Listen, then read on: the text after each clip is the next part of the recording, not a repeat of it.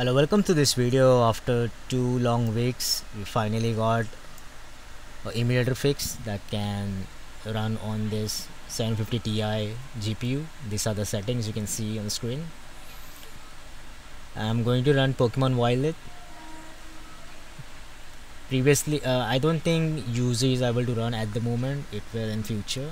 For now, Ryujinx or whatever we're going to call it runs. You can see the shaders are loading right now. And the game loads, and I have applied some FPS counter over there if you need those details.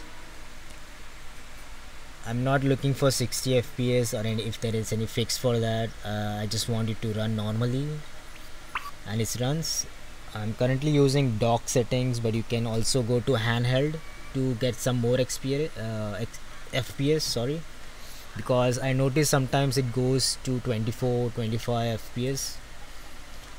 To keep it steady, you can use the handheld mode just by clicking at the docked icon at the bottom of the taskbar or whatever that is of emulator.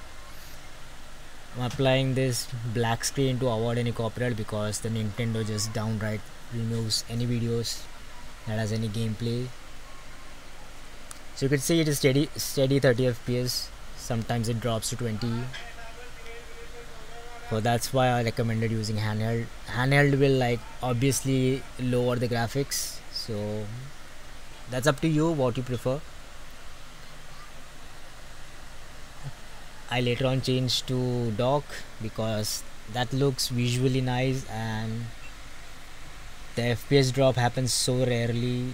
I mean, this is at the start of the start of the game, and that's my experience so far.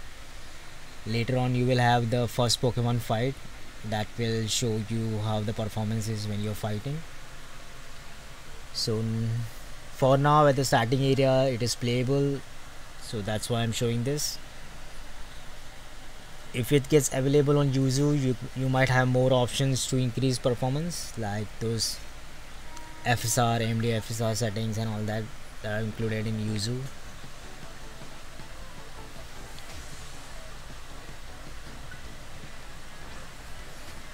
So that's the video. If you like it, like, share, subscribe and all that stuff, and that's it, I guess. Continue watching if you want to watch. It will help the channel, help the video.